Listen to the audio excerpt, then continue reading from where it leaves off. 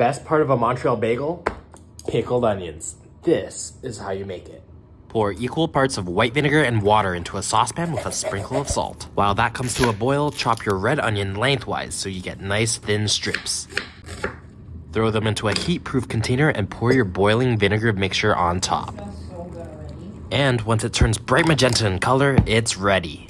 Now, Montreal is iconic for their bagels, so I brought some back from the best place in town. The irresistible chewy texture of a Saint-Viateur bagel paired with cream cheese, smoked salmon, pickled onion, and topped with capers and a limon. Ah, c'est bon!